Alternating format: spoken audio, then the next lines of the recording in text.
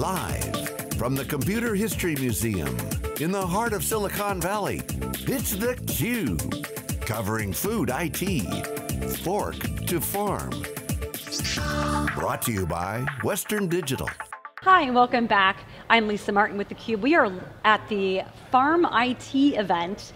This is an incredible opportunity to talk with folks that are experts in agriculture, food and agriculture, academia, farmers, producers, those all across the food chain. The theme of this event is Fork to Farm, and I'm excited to be joined by my next two guests. We have Dan Sonke, the Director of Sustainable Agriculture from Campbell Soup. Welcome. Thank you. And you can't see this, but Dan has Campbell Soup tennis shoes on, and they're awesome. And David Sypnieski, the founder and CEO of Athena Intelligence. Welcome, gentlemen. Thank you. Thank you. Good So this has been, before we went on, we were kind of talking about kind of my thoughts in ag tech, and this is a really interesting and unique opportunity for theCUBE to really look at the influences of big data and analytics, cloud computing, open source software, blockchain, and how this all can be very influential across the food chain. And, you know, from the event's theme perspective, it's really been a lot this morning talking about the tech-enabled food consumer really driving a lot of this change expectation-wise. But Dan, first question to you, growing up on Campbell Soup as a kid, founded in 1869, how is Campbell Soup taking action to implement and not only support sustainable agriculture, but also what were the drivers?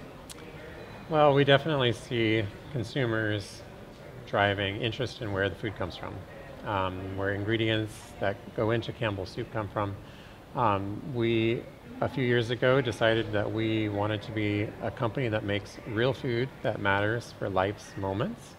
So that's our mission, that's our purpose, and so we want to connect to consumers with the information that supports that claim, that the food is trustworthy, that it's authentic, and that it resonates with the emotional side of how it's consumed and families and the moments that matter. And also probably from a brand perspective, this is a historic brand in the United States, and that's probably quite important to meet those needs. Absolutely, we want to be the most transparent food company. We want to be open and honest with our consumers and satisfy their desire for real food. So talk to us about kind of the genesis of this sustainability in agriculture at Campbell. When did that start? And really, besides the consumers, maybe some on the customer side, who was really driving this initiative? Well, we drive it internally. So 6 years ago, we decided to venture into sustainable agriculture in a formal way. We did a stakeholder assessment, so we talked to customers, we talked to investors, we talked to farmers, suppliers, folks inside the company, outside the company, North America, Europe, Australia, and asked them a series of questions and said, where should we focus? What are the crops? What are the subject areas we should focus on in agriculture sustainability? And we came up with a focus on tomatoes and other vegetables that people think of when they think of Campbell Soup. We're largely a vegetable nutrition and whole grain nutrition company, so we wanted to focus there. And we focused on water, fertilizer, greenhouse gases, soil and pesticides. So that was our focus area. And we really took a measure to manage approach. So intentionally going to farmers, starting with tomatoes, with a limited set of questions that capture a lot of information and would be information growers would have. So we asked them, how much water did you apply to make the crop? How much fertilizer did you use? What was the irrigation system? What are some of the decision tools that you use to make informed decisions? And so we started collecting that data. We also started capturing the geographic locations of the fields, believing that the technology would come to enable us to put that together. And lo and behold, fast forward 5 years, now we have 5 years of data. We've tracked some really great stuff that our farmers have done. For example, last year, water use per pound of tomato grown was down by 20% over our first year of tracking that data. Wow. Huge gains in efficiency, and especially since it's California crop.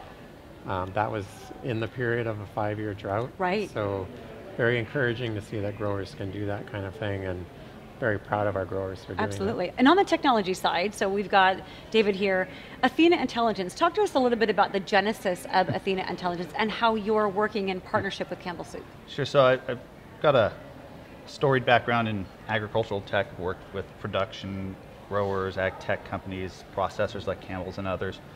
And several years ago, I kind of realized the fact that while all of this technology from Silicon Valley and around the world is starting to kind of make its way into agriculture, an assumption that everyone makes is that the data is ready to be used in some sort of technology. Right. All right, so kind of the running joke in the field is that that a lot of technology is built, a lot of solutions that are desperately looking for a problem to solve.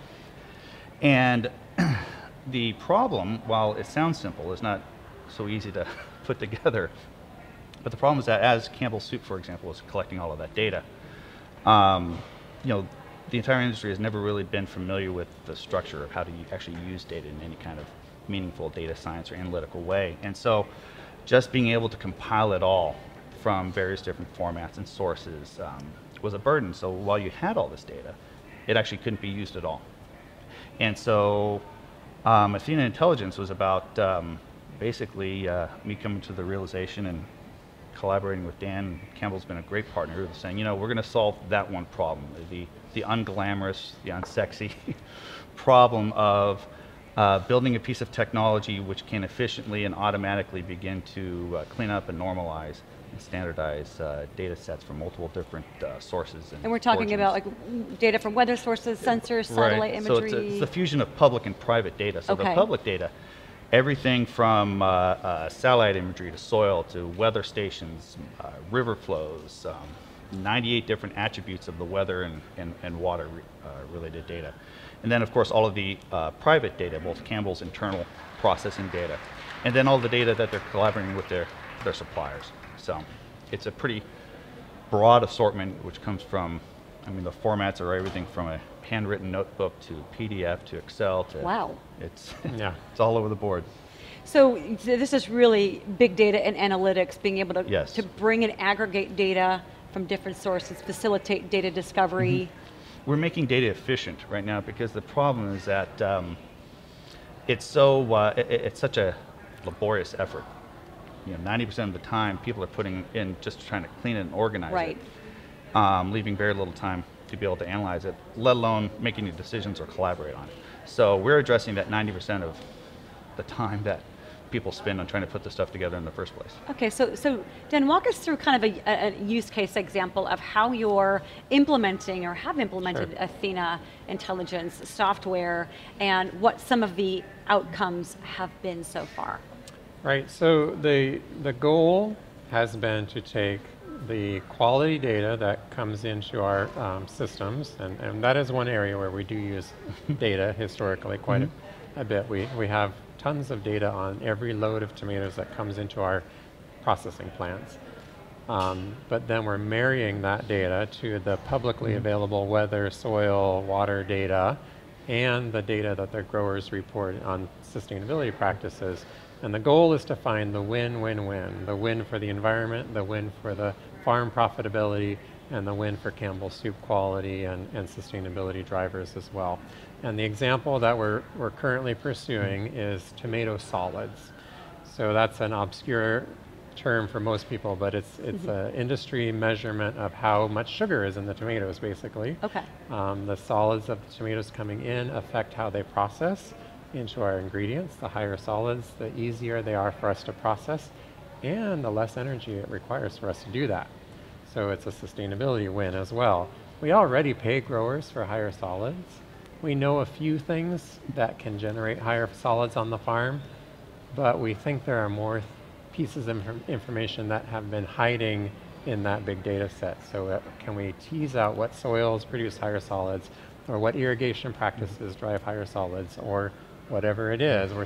So we're in the process right now. We've got a project going between our Research Innovation Fund, Athena, and that's the target that we're going after this summer, is to dig into 5 years of data and find that win. Wow, so it sounds like Athena Intelligence has really enabled Campbell Soup to become a data-driven company? Well, we certainly are a data-driven company, but this is extending the reach of the data outside the four walls of and our also factory. into the farmers, so you're really enabling farmers to embrace data, evaluate what they have. Have you seen any, so one of the things that we were talking about earlier today, or was being talked about, was the labor shortages, as well as attrition. So you mentioned, things in ledgers and hard copy. Are you also seeing an influence maybe that Campbell's having to your farmers becoming much more less paper-driven and maybe more modern in terms of the way that they're collecting and storing data? Well, I can't say that we can take credit for that, but we certainly want to be one of the many voices at events such as this one to be a beacon calling the industry to solve this problem. David really mentioned it. The challenge is growers don't have the resources to capture data easily.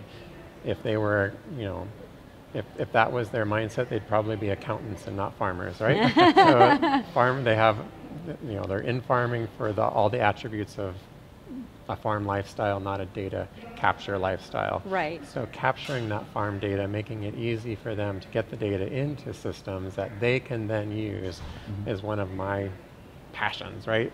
A lot of companies are out there saying, oh, we can create a platform that will help Campbell's get information out of the farms. And I keep telling them, no, if you create the system that makes it easier for farmers to use their own data to get more efficient and more profitable, they'll put the data in. Okay. That's not. So you think that's really where the sweet spot is the next step? And that's is really how we drive sustainability. Okay. Because if the tools can help them with the data to make more informed decisions, that's what we want to get out of our sustainability programs. It's not just data for reports' sake for Campbell's. Right. It's how do we drive progress on the farm, and we do that by creating the systems that everybody can use more easily. Well, it's so neat to hear that a company that so many of us know and I've grown up with has evolved so much to be very focused and have sustainability really as the core. And it's also great to know that there are technologists out there that have that ag tech experience that are enabling companies to leverage the power of big data. So gentlemen, I want to thank you so much for stopping by theCUBE today and sharing your insights with us. We wish you the best of luck and look forward to seeing what happens in the next few years. Thank you. Thank you very much. My pleasure. And we want to thank you for watching theCUBE. Again, I'm Lisa Martin. We are at the Farm IT event, from fork to farm, or food IT event. We will be back with some more great guests, so stick around.